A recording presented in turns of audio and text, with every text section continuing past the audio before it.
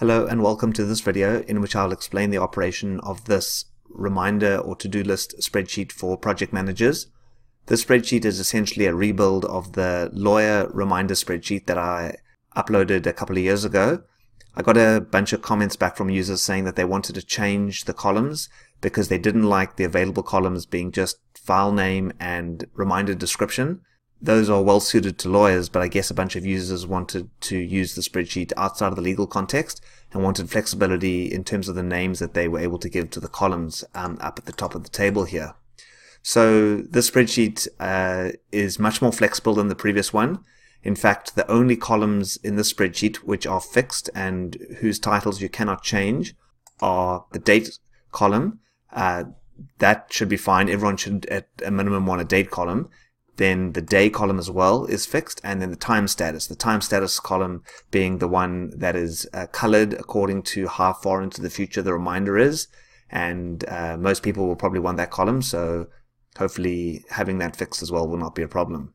So the active zone of the spreadsheet is columns A through to Z, so you can add additional fields all the way up to column Z, and then it's rows 5 through to 5,000. That's basically the block of data that'll get sorted or manipulated when the macros are used. And similar to the previous spreadsheet, active reminders are kept on the active tab, and completed reminders, of which there are none yet, are kept on the completed tab. You'll notice as well that the completed and active tab names have the triple exclamation mark at the end, which, similar to these three cells over here, you should not edit or change the text in these cells in any way, because the macros use those cells and these tab names as landmarks for navigating when the macros run. So if you disrupt those cells, then you'll likely disrupt the operation of the macros. Alright, so I'll go ahead and describe the operation of these different buttons we got along the top of the spreadsheet, and you'll notice that I've got a bunch of data in the spreadsheet already. There's about 90 reminders, and it's a hypothetical bunch of reminders maybe for a project manager who operates construction projects. The spreadsheet that's available for download through the description below is actually empty, so when you get it you can just add your own reminders.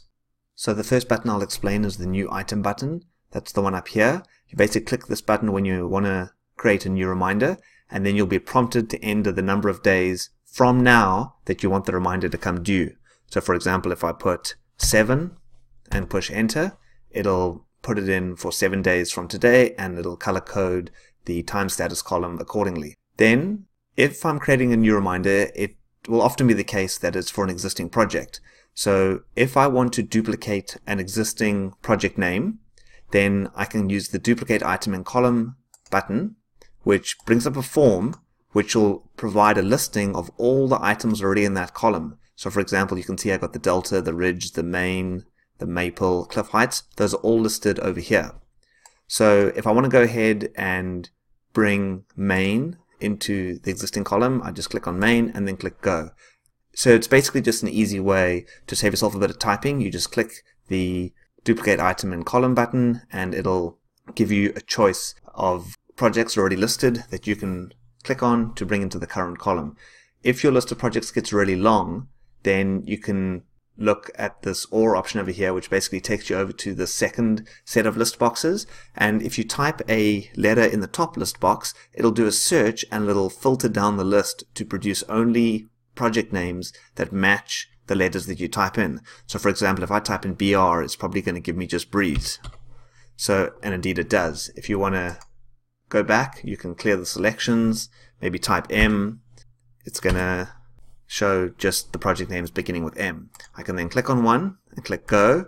If there's already text in the cell that I had selected before I ran the macro, it'll give me a warning whether I want to overwrite the text, and in this case I'll just say yes. So that basically demonstrates the duplicate item in column button, and you can do that no matter which column you're in. So for example, even if I went to the task, if I wanted to duplicate the tasks, you can see there's a much longer now because I've got a wider variety of tasks, even though I've only got a couple of projects. And if I put in a bunch of text in the filter or the search box up here, it'll again narrow down the results. And I can cancel if I don't want to go ahead. So that's the duplicate item in cell button. If I wanted to duplicate the entire row, I can just click this button here. It'll make a duplicate of the row, and then what I'll often then do is use the modify date button to push forward the reminder to a future date. So what I just did there was I created a duplicate of a reminder, and then I set the duplicate for a different date. You might do that, for example, if you want to be reminded of the same thing at 2 different times, perhaps because you're especially paranoid about missing the deadline for a particular task. You might set an early reminder and a late reminder. So the modify date, again, that you just click and you push, type in the number of days from now that you want the new reminder to come to you. If you want to use a date picker, you can push cancel. Date picker form will come up, and you can pick the date you want it to go to, and then you can see that one's a long way in the future. It's more than a year, so that's how the date picker works. As well, a complaint that people had, or a request people had, was they didn't like the time periods that I'd specified. So you can see here we've got due and past due, tomorrow, within a week, 1 week to 1 month, 1 month to 1 year, and then more than 1 year. Well, in this version of the spreadsheet, you can actually edit the formula in here yourself. You can see it's an if statement, and then the text that appears is in the formula, and you can just edit it yourself if you don't like my descriptions. And as well, you can change the formulas in terms of this one's more than 365, then it's going to display more than a year.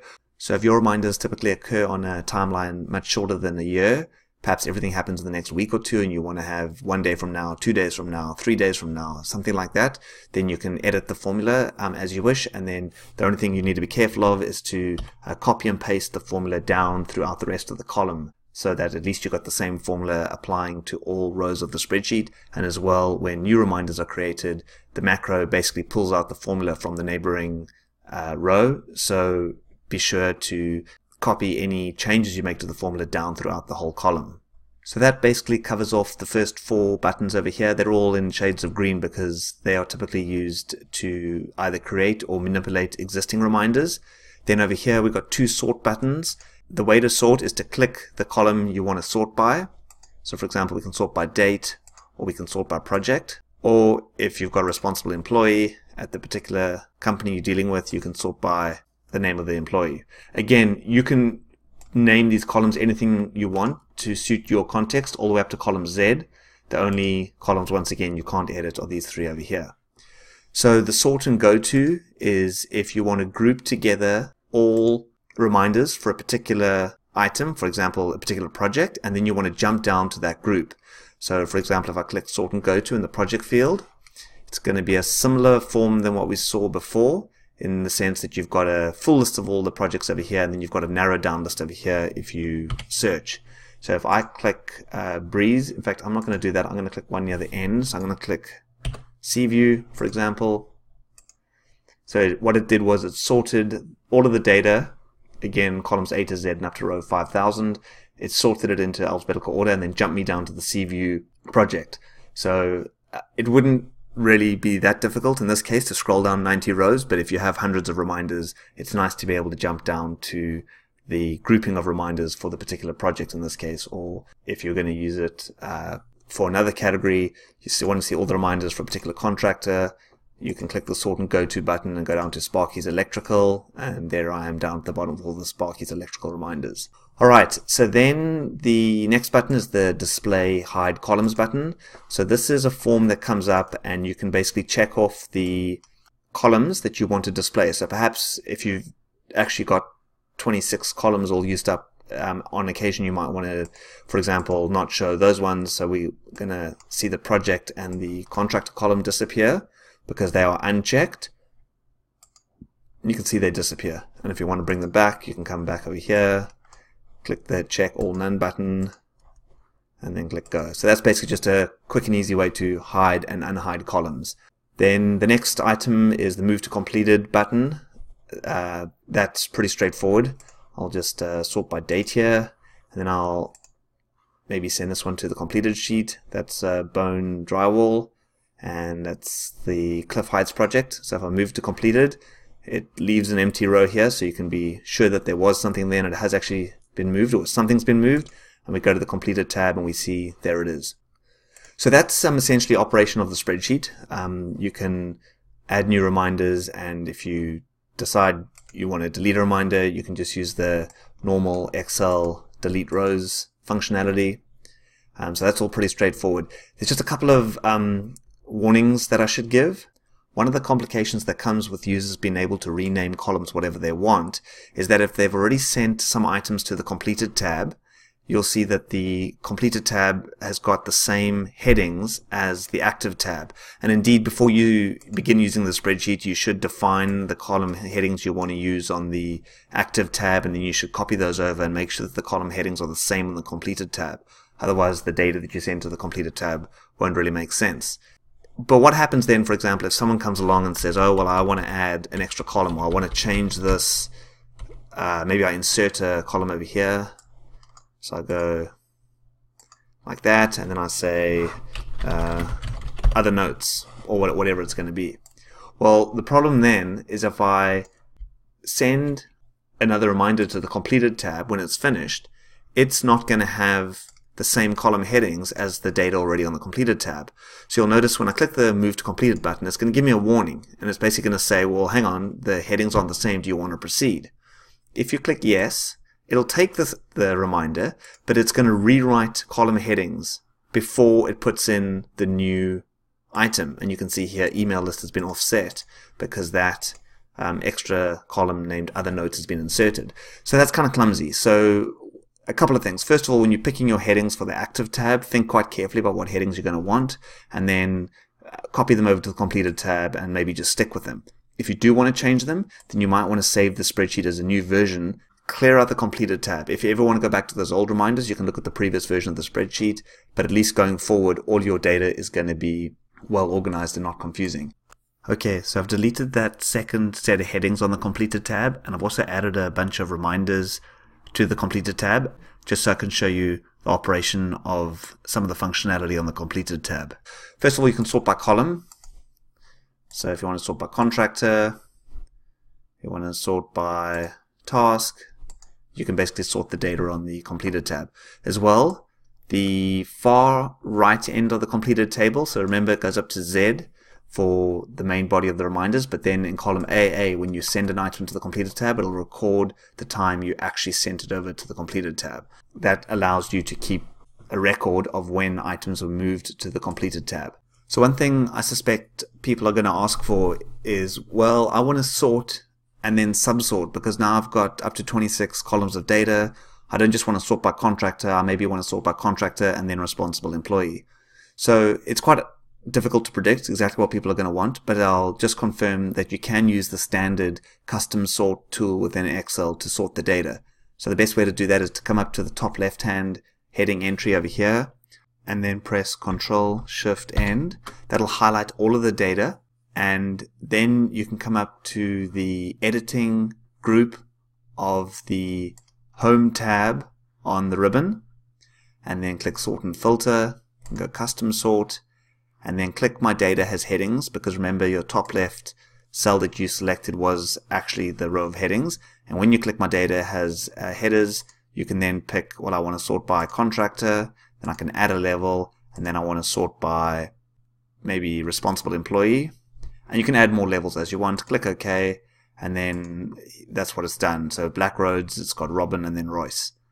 So the other thing people, I suspect, are going to ask for, because I've already been asked for this historically as well, I want to send my reminder to someone by email. So it is possible to automate sending emails using macros and integrating Excel and Outlook.